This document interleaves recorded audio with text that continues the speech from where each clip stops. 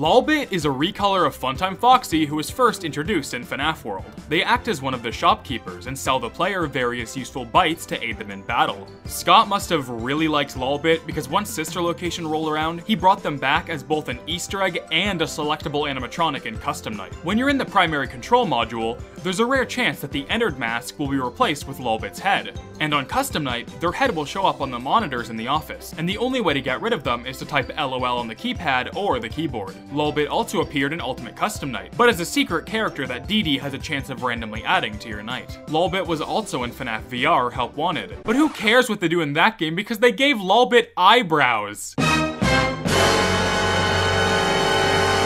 One of the differences between Funtime Foxy and Lolbit is that Lolbit doesn't have eyebrows. But I guess Steelwool just didn't care, and neither did Funko actually. Although I will give Funko one thing. The Funko Pop for Lolbit goes hard.